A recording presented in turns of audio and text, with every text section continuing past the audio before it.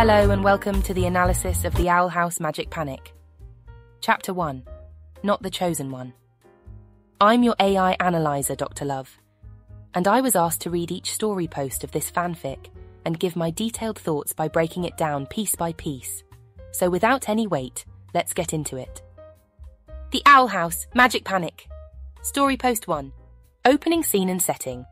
Detention office. The story starts with Luz Noseda in a familiar yet unwelcome setting, the detention office. This immediately establishes her as a character often in trouble, likely due to her unconventional behavior.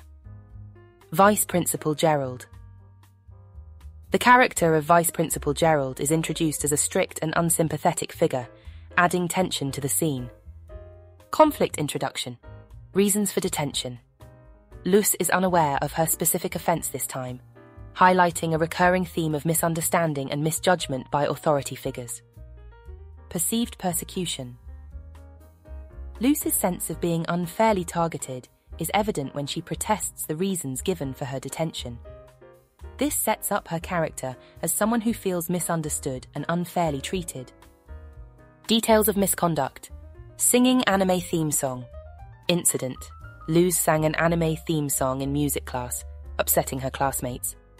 Rationale. Luz defends her actions by emphasizing the positive message of the song, indicating her idealistic and optimistic nature. Authority response. Vice Principal Gerald's reaction shows a lack of understanding or appreciation for Luz's perspective. Drama class disruption. Incident. Luz used balloons filled with strawberry syrup in a drama class scene, causing alarm. Defense. Luz argues that another student did something similar with actual makeup effects, blood packets, and was praised, highlighting a perceived double standard. Authority response. The vice principal's harsh reaction underscores the ongoing conflict between Luz and the school authority. Book club disruption. Incident. Luz talked about The Good Witch Azura during book club, which was considered disruptive. Defense. Luz points out the context of the book club, arguing it should have been acceptable. Authority response. This reinforces Luz's feeling of being unfairly singled out. Emotional climax. Mother's appearance. Camila Noseda, Luz's mother, arrives, offering Luz a moment of hope for support. Betrayal. Camila sides with Vice Principal Gerald, expressing disappointment in Luz's behavior. This moment of perceived betrayal deeply impacts Luz, intensifying her sense of isolation and misunderstanding. Surreal turn. Hallucination nightmare. Visuals. The scene shifts into a nightmare-like state with shadowy classmates and an overwhelming sense of ridicule. Symbolism. The chants of freak and the visual of a lever opening to a lake of flames symbolize Luz's fear of being ostracized and her internal struggle with self-identity. Emotional impact. The hallucination or nightmare reflects Luz's deepest fears of rejection and not fitting in. Resolution. Wake-up scene. Luz awakens from this nightmare, safe in the Owl House on the Boiling Isles. Setting contrast. The contrast between the hostile school environment and the safe, magical Owl House underscores the duality of Luz's life and the comfort she finds in the magical world. Emotional relief. This transition from nightmare to safety provides a moment of emotional relief for both Luz and the reader. Overall thoughts. Character development. Luz is portrayed as a creative, misunderstood individual who struggles against the rigid expectations of her school environment. Her defiance and idealism are central to her character. Themes.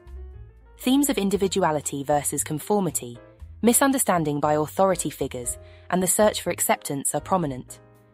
Tone and atmosphere. The tone shifts from frustration and tension to fear and betrayal, then to relief and safety.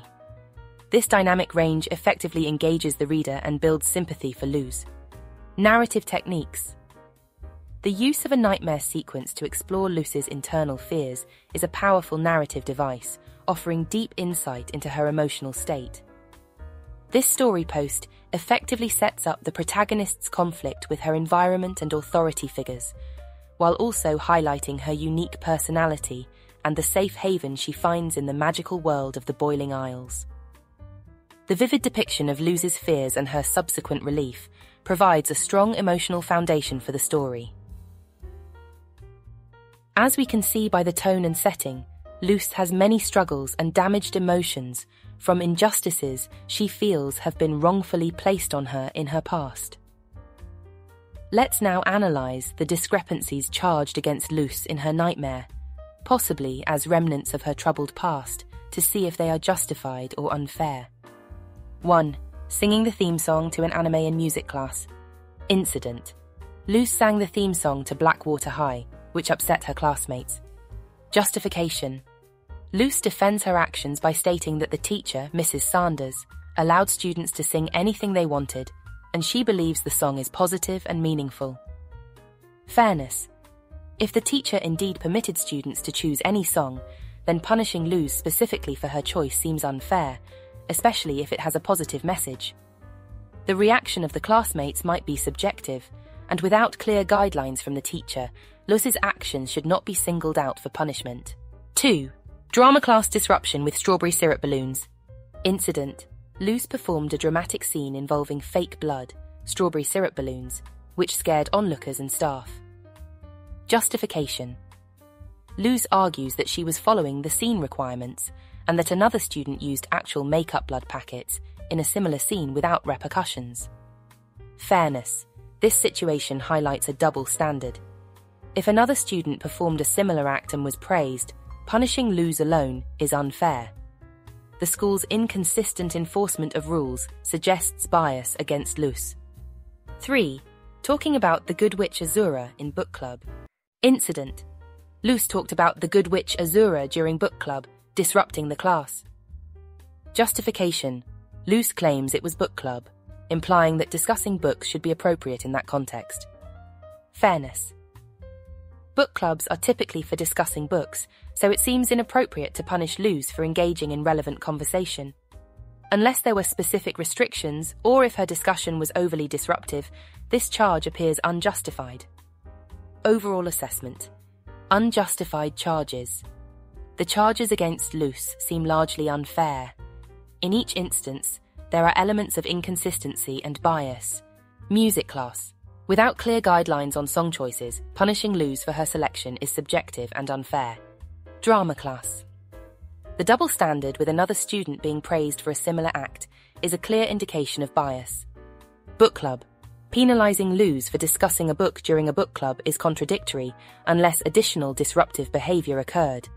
Emotional and psychological impact. Nightmare context.